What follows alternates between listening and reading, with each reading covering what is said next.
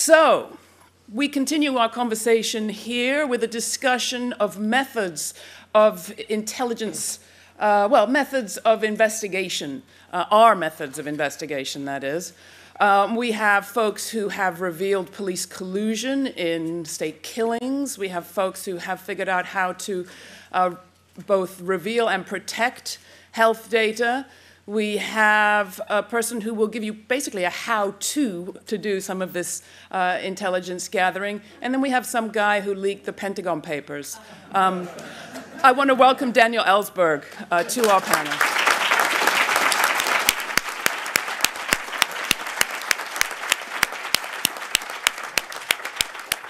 I think we let Daniel Ellsberg bite into lunchtime, right? All right, so let's start with Northern Ireland, the place that I started reporting in the early 80s and was actually honored to meet one of our panelists. Paul O'Connor is now director of the Pat Finucane Centre. The centre has offices in Derry, Armagh, and Dublin. It's named after a lawyer who was assassinated by loyalist paramilitaries in '89. He and his co-speaker, presenter here today, Anne Cadwallader, well done. Close. Who is the author of this book? She'll forgive me if I promote her book. Lethal Allies, which is for sale at a special conference price of just £12 right outside, have spent years now researching police collusion in state killings in Northern Ireland, and they're going to talk to us about exactly how they compiled this dossier and how you can do something similar too, not to mention the impacts that it will have.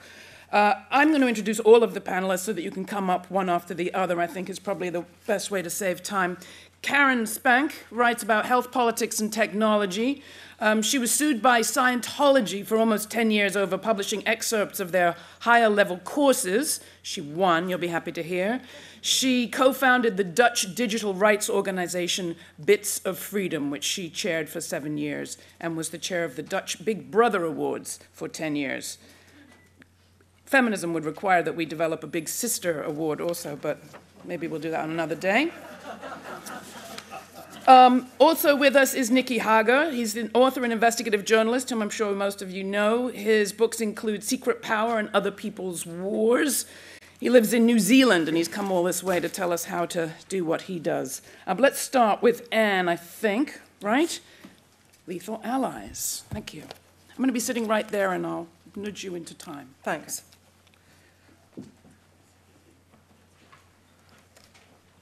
Great.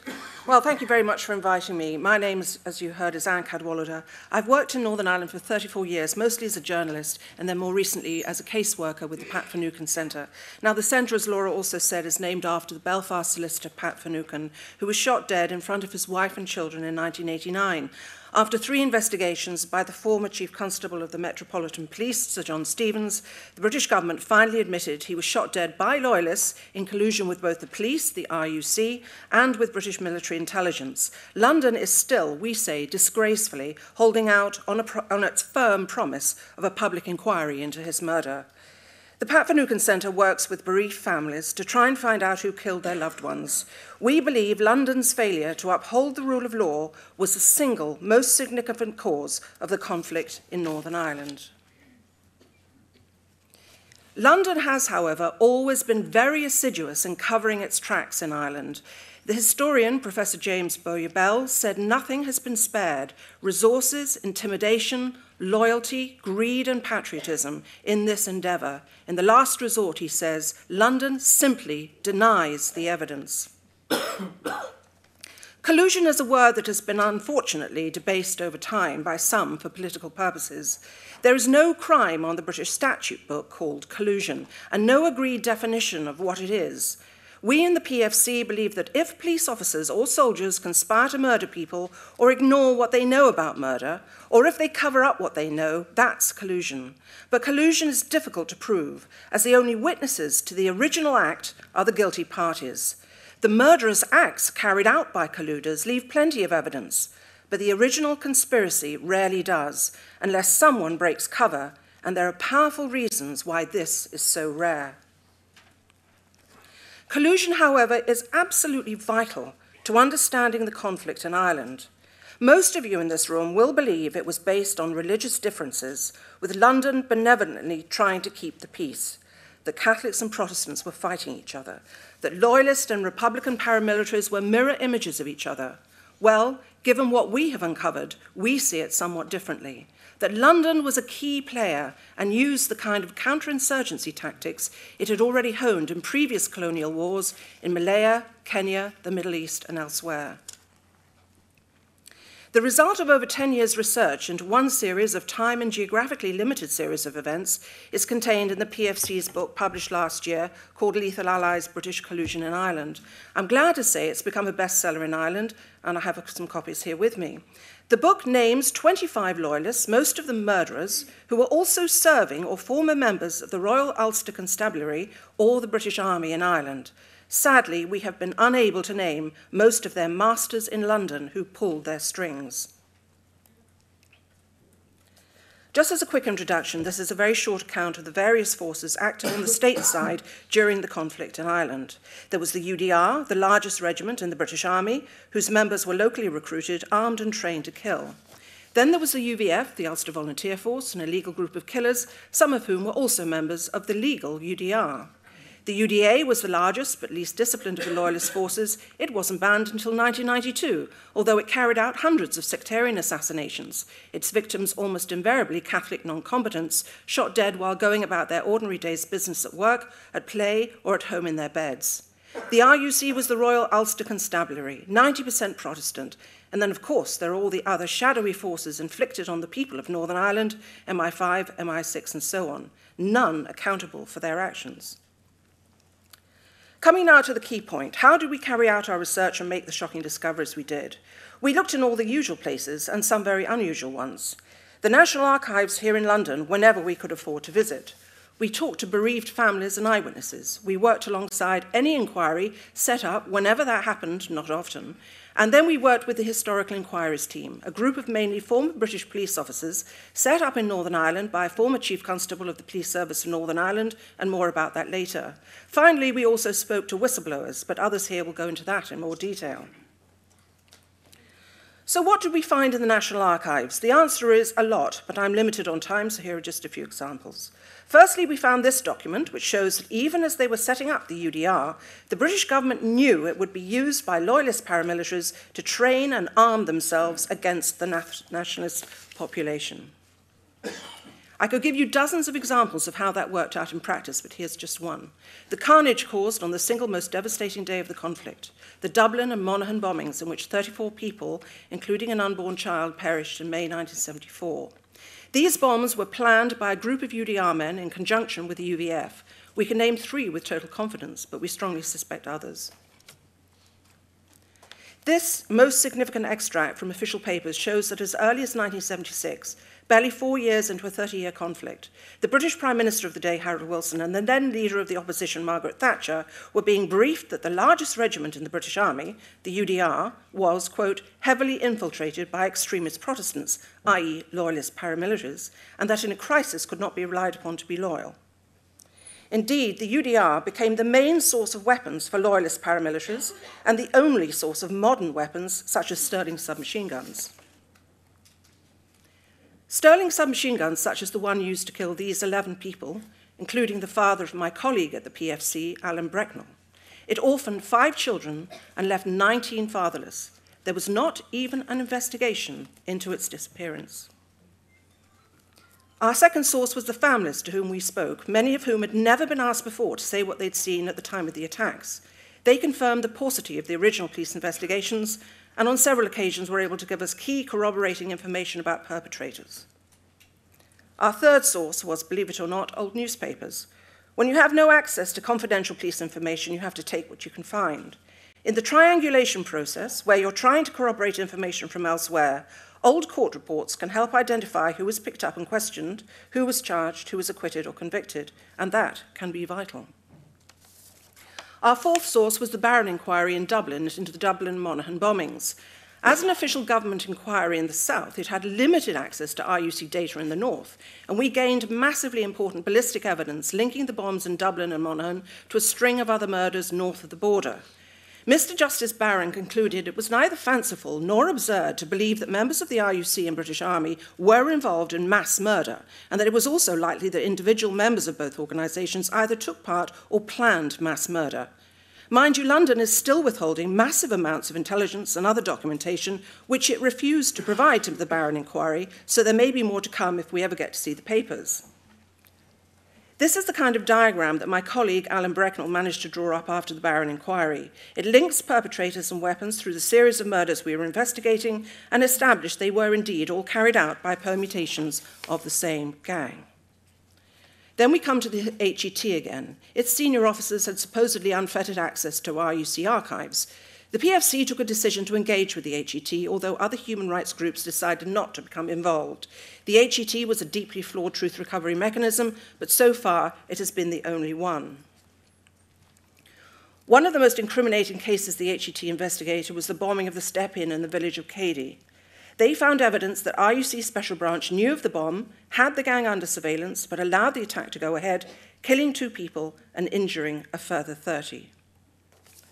Then there's the case of the 4 families whose loved ones were killed in a double-bar gun and bomb attack in '75. They believed for 3 decades the man responsible was a cheese processor. The HET revealed that he was in fact a serving police officer. After 5 years of work combing through the archives, the HET, which remember consisted of former police officers, mainly from England, concluded these events should have sent alarm bells ringing all the way to the top of government, yet nothing was done and the murderous cycle continued. Furthermore, the HET said in a separate report, this cannot be blamed on a few rotten apples, as the British government and unionists often claim. No, they said, their investigations had the potential to validate claims of widespread and routine collusion. So we come to whistleblowers. This will be a whistle-stop tour of that, as others are dealing with this topic. We had evidence from 3 with varying standards of credibility. We had evidence from 1, Colin Wallace, a former British Army press officer, about this man, Robin Jackson, possibly the most prolific killer during the entire conflict, who was also an RUC agent. If you look at our website, you'll find more about him. This slide shows you Colin Wallace's own handwriting dating back to '74. He's talking about Robin Jackson's involvement in the murder of a Catholic trade unionist and father of 3, Pat Campbell, the previous year. Charges, wrote Wallace, against Jackson were dropped following RUC's special branch intervention. Thank you for listening, and I'll take questions later.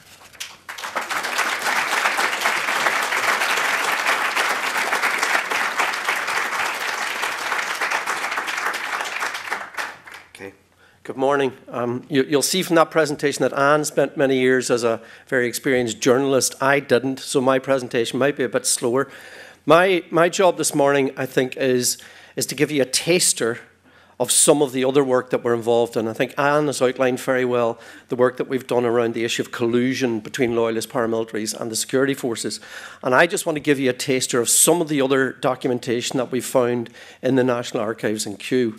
And we have over 10,000, 12,000 declassified documents in our offices. So what we're doing today is really just giving you the briefest of a tour through that, of some of these documents and some of the issues that arise through that. However, returning briefly to the issue of Pat Finucane, sometimes even private, secretive reviews reveal damning new evidence. And we had the De Silva review into the murder of Pat Finucane. This review was ordered by David Cameron when he met Pat Finucane's family 2 years ago. That review, although extremely limited, revealed that between '87 and December '89, there was 270 separate incidents of security force leaks to loyalist paramilitaries. According to MI5 itself, 85% of the intelligence material in the hands of the largest loyalist group, the UDA, came from security force sources.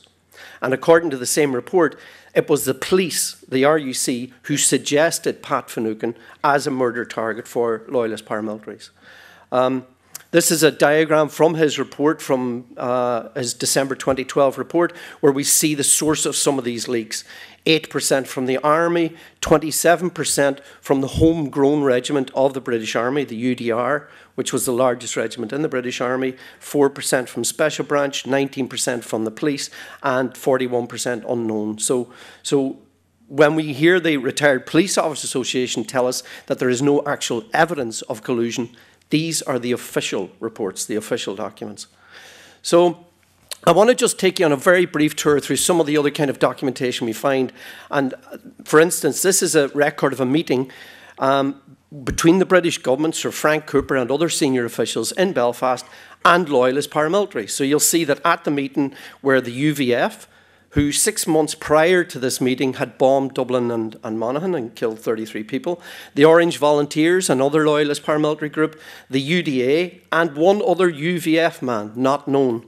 And at the meeting, they complained that the police were not recruiting enough people, that there was discrimination against loyalists, and that there was discrimination against former detainees. In other words, the loyalist paramilitary groups were meeting the government to urge them to recruit more loyalist ex-prisoners. How bizarre is that? Another document that we find at the time, and by the way, we've dozens of these documents to back this up, it's not one document, is that the Ministry of Defence at the time must have been the only Ministry of Defence in Western Europe or in NATO to have a series of documents called Arrest Policy for Protestants. Now, what this in effect was a policy on when not to arrest loyalists. They list a whole series of categories where loyalists are not to be arrested, which is, as you would agree, a fairly bizarre type of policy for the Ministry of Defence to have. At the same time, we found these lists of statistics. This one, for example, is from 1976. Now, I'll give you a short guide through this here. At the very top in blue, you see a particular period of who has been killed and wounded by, and they characterise it by Protestant extremists or by Catholic extremists. That's their definition of it. Now, you'll notice that in that particular week, the IRA and other Republican groups hadn't killed or wounded anyone. And in the same week, loyalist paramilitaries had killed 4 and injured 16. Now go down to the screening statistics. Screening was a process whereby people would get arrested at random by the British Army, taken to an army post, and you would be screened. You would be asked, how many rooms in your house? Do you have a dog? How many are in your family? Who's working? What are your political views? And they would build up an intelligence picture of entire communities. It was later ruled to be illegal. Now we look at the screening statistics, and it's broken down to 3rd Battalion, 8th Battalion and 39th Battalion. In other words, all 6 counties of Northern Ireland. And they've actually quite helpfully broken it down by religion.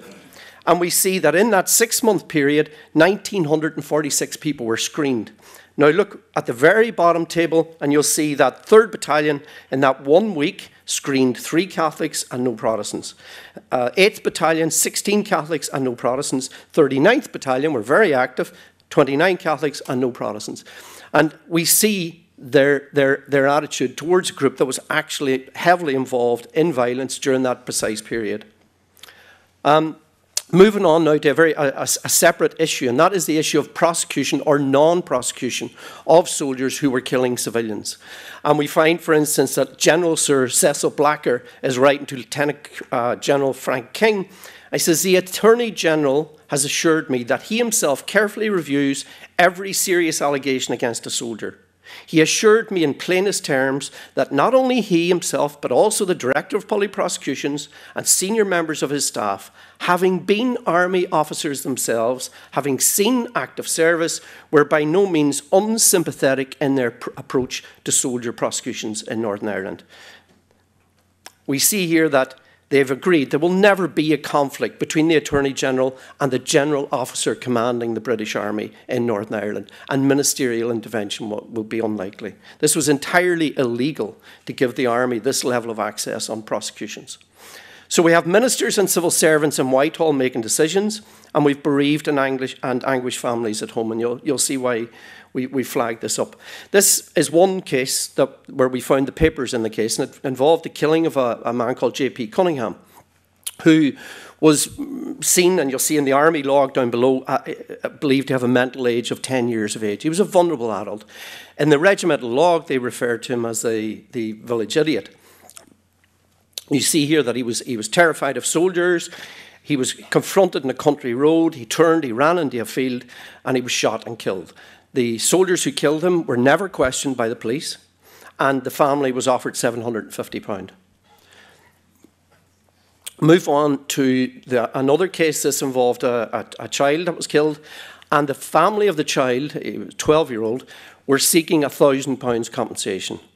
And in this case, a civil servant here in Whitehall ruled that the accepted rate for a minor is £750. In this case, involving a man called Christopher Quinn, it's quite an interesting case because the legal advice in this case was that Christopher Quinn was entirely innocent, that he was unarmed, that he'd left behind 5 children, and therefore the case was valued at £10,000. But the counsel for the Ministry of Defence said that the family was willing to accept £750 because they were going to be forced to go into court and the onus should be put on the plaintiff, as they said. In effect, they got £500. So these are the type of documents that we find in the archives. During the conflict, over 350 people were killed by the British Army, some 300 plus by the Army and 50 plus by the RUC, while on duty. As Anne has pointed out, there were many, many instances where people were killed by police officers or soldiers who weren't officially acting in that capacity, but were acting as loyalist paramilitaries. No member of the police was ever convicted of murder. 4 soldiers were convicted, but all were released within 5 years of their life sentence, and all 4 were allowed to rejoin their regiments. Come now to the issue of rubber and plastic bullets. 3 people were killed by plastic bullets or by rubber bullets in the early 1970s, and 14 were killed by the subsequent plastic bullets that were introduced. 8 of the victims were under 16 years of age. We find documents from a medical committee whose job it was, whose legal responsibility it was, to advise government ministers on the safety of plastic bullets. They're based at Portendown Chemical Weapons Establishment. And it is their statutory duty to do this. And they are telling us in the correspondence that they are unable to provide such safety advice because the Ministry of Defence is not telling them what are the extent of deaths and injuries on the streets of Belfast and Derry. We also see in the correspondence that all plastic bullet guns that were in use in Northern Ireland were faulty, according to the Safety Committee of Portendown. We're not talking a small number here. In 1981-82, there was 30,000 fired that year during the hunger strike. So the plastic bullet guns are faulty, but they're not replaced for a further 5 years. For instance, in 1982, Stephen McConaughey was killed. They claimed at the time at the inquest that that particular gun was faulty. In fact, they knew that all their guns were faulty. Now, I don't want to divert attention from the fact that a soldier shot him at point-blank range, and it's the soldiers responsible. That case is reopened, by the way. One of the documents that we found in the archives was a letter from the Chief Constable of the RUC following a query from the Prime Minister here in London about the amount of people that were coming out of the dedicated interrogation centres with very serious injuries. And he wrote this memo, the Chief Constable of the Police, which is worthy of Monty Python, and it's about the self-inflicted injuries. You see, these clever IRA people, they inflict these injuries on themselves. Some of the injuries that he talks about are feigning illness and attempting to fall off a chair during interview, scratching your wrist with a pin, throwing oneself on a floor, thereby causing injury to the face. Can you imagine how difficult it is to throw yourself on the floor and not use your hands to stop the fall? I mean, those Irish are so devious. Throwing oneself down a flight of stairs, cutting a wrist with a plastic knife, injury to neck by self-strangulation. I don't know what the police are doing while this is happening. Banging your head and wrists on a table, causing a nosebleed, punching one's own face, poking one's own eyes, and so on. Self-burning with cigarettes, burning your limbs on hot radiators, scratching with nails, and poking nails into ears. This is the Chief of Police, the Chief Constable. This is his answer back to the Prime Minister on the self-inflicted injuries, I ask you. So, moving swiftly along. The very final issue we come to is that of the hooded men, which the hooded men concerns the case of a number of men who were subjected to in-depth interrogation following the introduction of internment. And this involved 5 particular methods of interrogation, including hooding, wall standing, white noise, and so on. The men, when they were finally released from internment, sought damages from the government and took legal action. And this is the legal advice that came back. Her Majesty's government sought the very best legal advice on the civil actions, which claimed wrongful arrest, trespass, conspiracy, and so on. The gravest allegation is that of conspiracy between the defendants, i.e. the Northern Irish Prime Minister Brian Faulkner and Lord Carrington, Minister of Defence, to subject the plaintiff to lawful acts. We are advised that the only practical case was to settle these actions out of court. Why? Because they knew that they would otherwise face very serious charges. The Irish government, as a result, took this case to the European Court of Human Rights. It was the first interstate case to go to the court, and it was the only case to run its full length through the European Court of Human Rights. In 1978, the European Court of Human Rights ruled that the treatment of the men was inhumane, degrading, but not torture, because there was no evidence of command responsibility. There was no evidence of ministerial involvement. There was no evidence that it was a policy. So in the archives, we began to find documents.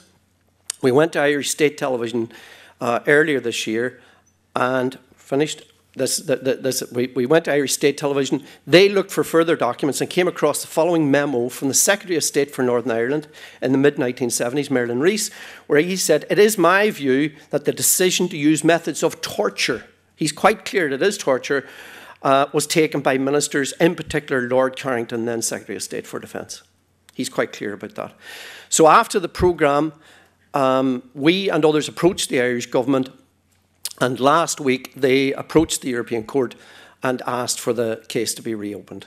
Now, the case is highly significant because this judgment in the European Court that this was not torture but was ill-treatment has been used by the Israeli Supreme Court to justify the treatment of Palestinians, and it was used extensively in the torture memo that was supplied to President Bush in the run-up to the Iraq War.